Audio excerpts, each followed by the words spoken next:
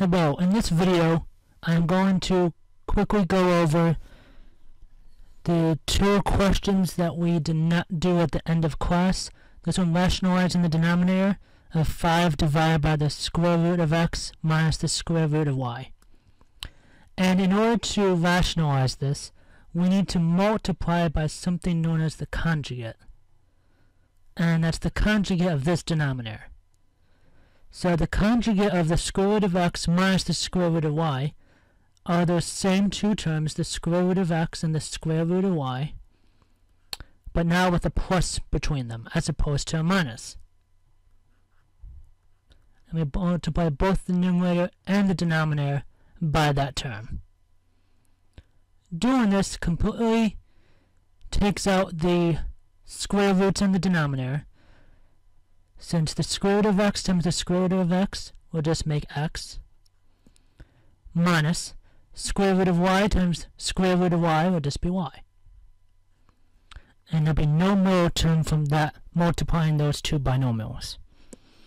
Now in the numerator, since we have 5 times this sum now, we will have 5 times the square root of x plus 5 times the square root of y.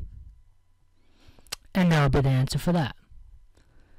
Question number 8 was this one.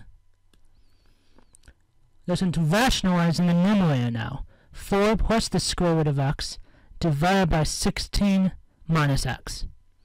This one's a little bit different. So again, we're multiplying by the conjugate.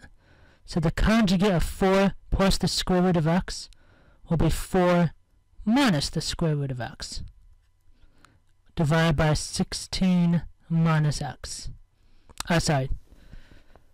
4 minus the square root of x, this will be divided by, let me erase this,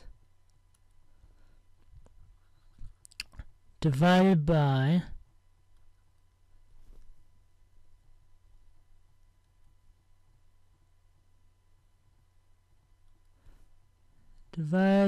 that's the wrong marker, divided by 4 minus the square root of x, and that did not change.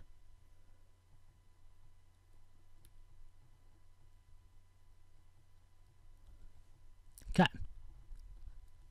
So when we multiply by this now, again we have that conjugate in the numerator.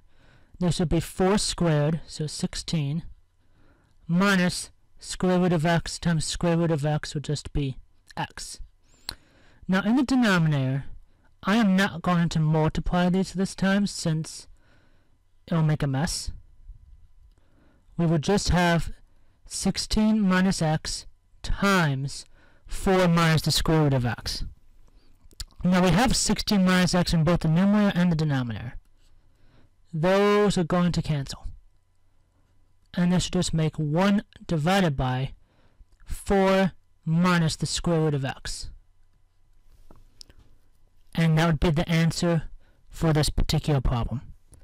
Let me know if you have any questions or concerns with that. Thank you.